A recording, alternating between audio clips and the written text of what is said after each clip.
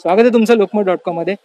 आपण विविध रस्त्यांवर विविध हायवेजवर मजुरांचे जथ्थे आपापल्या गावी परतताना बघितले होते। ऊन असेल वारा असेल याची तमान बाळगता आपल्या घराकडे त्यांनी वाट धरली होती आणि त्यांना लोकल मिळत नव्हती, कुठली व्यवस्था नव्हती आपापल्या गावी जाण्याची। परंतु आता पुणे प्रशासन असेल, पुणे जिल्हा प्रशासन असेल किंवा पुणे पोलीस असतील यांच्याकडनं जे इतर राज्यांमधले मजूर आहेत त्यांच्यासाठी आता गावी जाण्यासाठी व्यवस्था करण्यात येते। त्यांच्यासाठी ट्रेनची व्यवस्था करण्यात आली। त्याचबरोबर त्यांचं रजिस्ट्रेशन करून आता त्यांना बसमध्ये बसवून पुणे स्टेशनकडे घेऊन चालेल।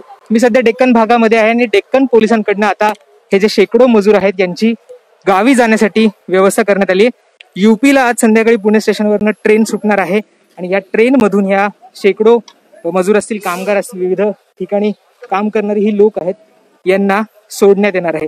पूर्ण खबरदारी घेतली जाते, फिजिकल डिस्टन्सिंग मेंटेन करण्यात जाते। त्याचबरोबर या मजुरांना साबण असेल किंवा हँड सॅनिटायझर असेल, मास्क असेल याचं सुद्धा वाटप पोलिसांकडनं केलं जाते।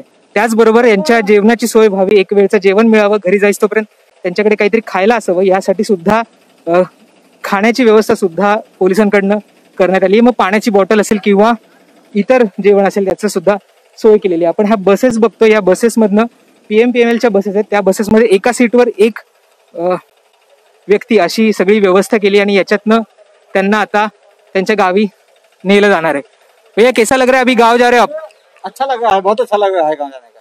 कितने दिन से यहाँ पे रुके थे, क्या क्या तकलीफ हुई? यहाँ 1 महीना 1.5 महीने से बैठे हुए थे और काम धाम चलता नहीं था तो क्या करे बैठ करके।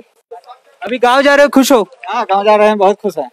वापस आने वाले हो या नहीं? हाँ आने वाले हैं, महीना 1.5-2 महीना। ये पुलिस होगी या जिला प्रशासन ने उनकी आपकी व्यवस्था की, ट्रेन की व्यवस्था की, कैसा लग रहा है अभी? बहुत अच्छा लगा है, बहुत अच्छा लगा है, बहुत अच्छा लगा है। हाँ तर आपण यांच्या खरं तर प्रतिक्रिया सुद्धा बघितल्या, त्यांना आनंद होतोय। आता आपण आपल्या घरी जाणार आहोत, आपल्या गावी जाणार आहोत आणि आपली ही सगळी व्यवस्था इथं केली जाणार आहे। आपल्या सोबत काही अधिकारी सुद्धा आहेत, पोलीस अधिकारी आहेत, आपण त्यांच्याशी बोलूयात, त्यांच्याकडनं जाणून घेऊयात की कशा पद्धतीने व्यवस्था करण्यात आली या सगळ्या मजुरांची, त्यांना कशा पद्धतीने सोडण्यात आलं। आपल्याकडे DCP आहेत पुण्याच्या, स्वप्ना गोरे, त्यांच्याशी बोलूयात। आम्ही बघतोय की आपण शेकडो मजुरांची आता व्यवस्था केली आहे, ते आपल्या घरी चाललेले आहेत, त्यांना आपण जेवण देतोय, सॅनिटायझर्स देतोय, कशी व्यवस्था केली आहे? आपले जे काही लेबर्स इथे आपल्या इथे पुण्यामध्ये अडकलेले आहेत त्याच्यामध्ये आपले CP sir, additional CP sir, joint CP sir आणि सारंग गावड सर त्याचे नोडल ऑफिसर आहेत, त्यांच्या मार्गदर्शनाखाली आपण काम करतो। तर आज आपल्या डेक्कन पोलीस स्टेशन मधनं विश्रामबाग आणि शिवाजीनगर इथून ऑलमोस्ट 400 जे आहेत त्यांचं रेल्वेने ते जाणार आहेत। संध्याकाळी त्यांची पुणे स्टेशनवरनं रेल्वे आहे। आपण आता सगळ्यांना आपण इथे बघत असाल, we R providing them water bottles, food एक वेळचं। तिथे गेल्यानंतरही त्यांचं जेवणाची व्यवस्था आहे, आपण त्यांना सॅनिटायझर, मास्क हे पण प्रोव्हाइड केलेलं आहे। प्रत्येक गाडीमध्ये एका सीटवर एकच माणूस बसेल, असे 21 जणच बसून आपण त्यांना इथून स्टेशनला ड्रॉप करणार। स्टेशनवरनं मग तिथं त्यांचं तिकीट्स वगैरे बुकिंग सगळं झालेलं आहे, सीट अलॉटमेंट आहेत सगळ्यांना। सगळेजण इथून मग UPला त्यांचा जे जिल्हा आहे ड्रॉप तिथे जातील। अशा पद्धतीने आपण टप्प्याटप्प्यात जेवढे काही अडकलेले आहेत ज्यांना घरी जायचं आहे स्वेच्छेने, त्या सगळ्यांची सोय करत आहोत पुणे पोलिसांतर्फे। एक बस आपण सोडली, आधी तुम्ही सगळ्यांना बाय बाय केलं, टाटा केला आणि परत या असं सुद्धा म्हटलं, तुमच्या चेहऱ्यावर आनंद होता, त्यांच्या चेहऱ्यावर आनंद होता, कसं वाटलंय सगळ्यांना? चांगलं वाटलं। अशा अडचणीच्या वेळेस माणसाला कधी वाटतं की आपल्या घरी जावं, आपल्या घरच्यांसोबत राहावं, तशीच तलफ आणि हे त्यांच्यामध्ये आहे। पण आपण सगळे एकत्र आहोत, एका कामानिमित्ताने एकत्र येत असतो, तर परत ते येतील जेव्हा त्यांचं सगळं व्यवस्थित होईल तेव्हा देईल काम। आपण त्यांची सुरक्षेची सुद्धा काळजी घेतली, हँड सॅनिटायझर असेल, इतर गोष्टी दिलेल्या आहेत, तर हे कुठनं आपण करावं असं वाटलं किंवा अशी मदत यांना सुद्धा केली पाहिजे होते? आता जसं की झोन 1 मध्ये आपला खडक फरासखाना पोलीस स्टेशन जास्त अफेक्टेड आहे, तर आपण या सगळ्या लोकांना आपल्यातर्फे NGOs मार्फतीने जिथे जिथे शक्य होईल तिथे आपण सॅनिटायझर्स, मास्क देतो, because prevention is comes first. आणि आपण जितकं प्रिव्हेंट करू तेवढा हा प्रसार होणार नाही। मास्क, सॅनिटायझर ही बेसिक गोष्ट आहे जी आपल्याला शक्य होते। बऱ्याचशा NGOs, बरेचसे सुद्धा गृहस्थ आहेत ज्यांच्या थ्रू आपल्याला हे मिळतं, ते आपण डिस्ट्रीब्यूट करतो आणि जितकं आपण वाटू तेवढा हा रोगाचा प्रादुर्भाव थांबेल।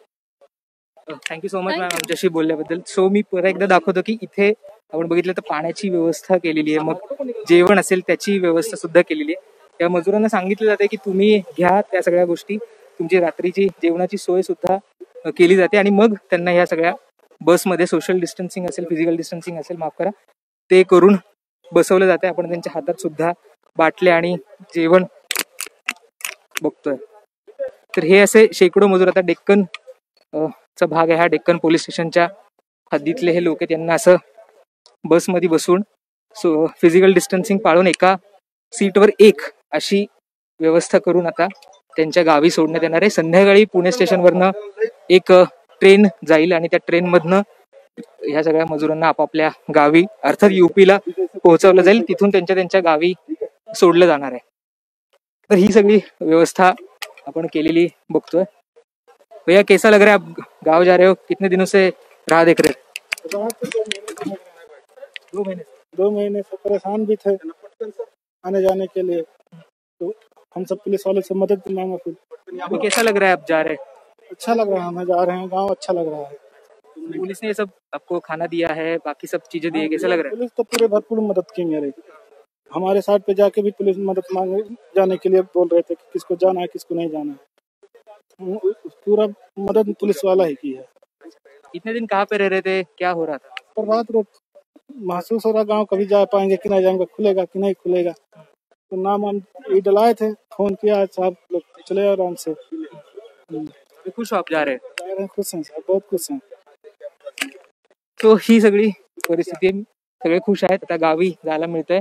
लॉकडाऊन कधी संपेल माहित नाही, पण ह्या सगळ्यांची व्यवस्था सुद्धा रेल्वेकडनं करण्यात आली आणि आता ही बस सुद्धा आता सोडण्यात येईल. आपण बघतोय की सगळ्यांच्या चेहऱ्यावर आनंद आहे आणि ही बस आता संपूर्ण भरून पुणे स्टेशनकडनं रवाना करण्यात येणार आहे.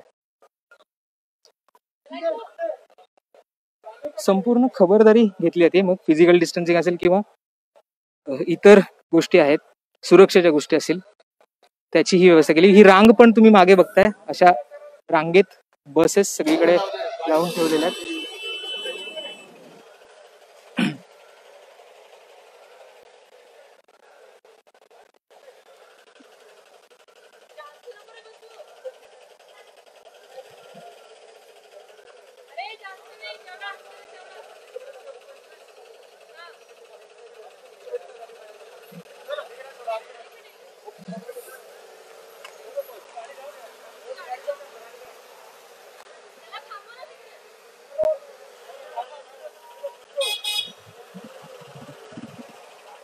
स्वतः ही बस निघतीये आणि पोलीस सुद्धा त्यांना आनंदाने आता त्यांना निरोप देत आहेत,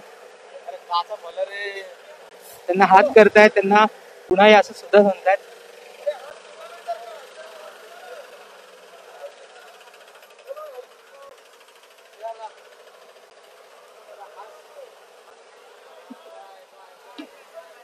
सो ही सगळी व्यवस्था आता मजुरांच्या हळूहळू केली आहे. काही टप्प्यांमध्ये हे केले, पुढच्या टप्प्यांमध्ये सुद्धा जसं जसं सोय होईल तशा पद्धतीनं रेल्वेच्या माध्यमातून असेल त्यांची सगळी खबरदारी घेऊन त्यांना आपापल्या गावी सोडण्याचं नियोजन पुणे पोलीस असतील किंवा पुणे जिल्हा परिषद असेल, जिल्हा प्रशासन असेल यांच्याकडनं करण्यात येते. पुण्याहून तन्मय ठोंबरे सह राहुल गायकवाड, लोकमत.com.